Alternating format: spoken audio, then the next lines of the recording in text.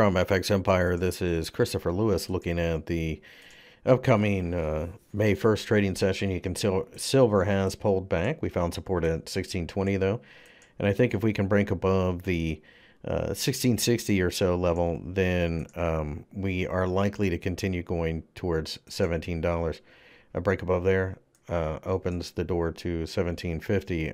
Longer term, I think that short-term pullbacks continue to offer value. I think that people will more than likely look at this as a buy the dips type of market, but at this point, I think it's more of an investment. I have been buying it without leverage, buying physical silver rounds, but short-term futures traders will probably continue to take advantage of these dips as well. I'd be cautious, though. I would not put too much into this market in one shot.